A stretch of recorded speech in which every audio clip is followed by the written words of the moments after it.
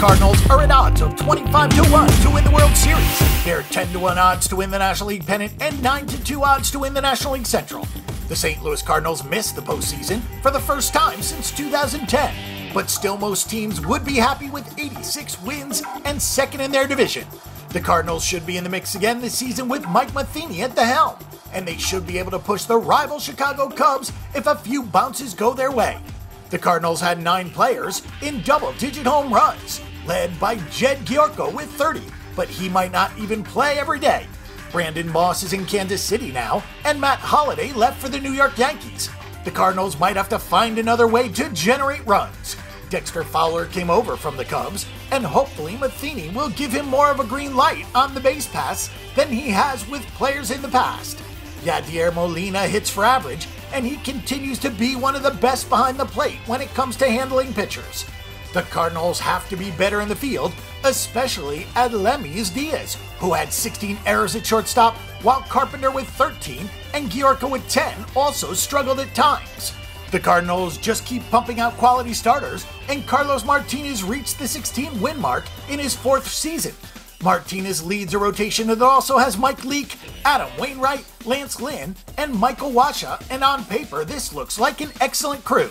However, the game is not played on paper, and some have struggled with age, injuries, or simply a drop in form. Kevin Segrist leads the middle relievers, while the Cardinals signed Brett Cecil to bolster the bullpen. The closer looks to be Seung-Hwan, who had 19 saves last season, although Trevor Rosenthal could get a look as well. Last season saw the Cardinals go 86-76, going 38-43 at home and 48-33 on the road. They were 83-73-6 on the over-under. Taking a look at some players to watch for 2017. Dexter Fowler signed a 5-year deal worth $82.5 million, but it'll be interesting to see how the fans respond to him given their rivalry with the Chicago Cubs. The Cardinals needed a leadoff hitter, and Fowler can fill that role, as well as play in center field. Quietly, Fowler, who just turned 31, is under a lot of pressure to contribute right away.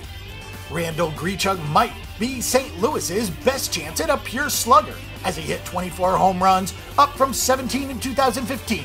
He turns 26 in August.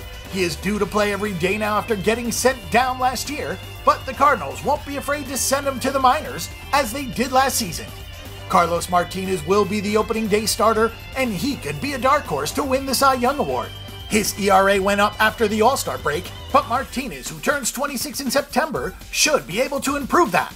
He was also strangely better on the road than he was at home, so keep an eye on that. Michael Wacha turns 26 in July, and he was supposed to be the next one in the Cardinals' line of pitchers. After a 17-win campaign in 2015, he struggled last year, and injuries had something to do with that.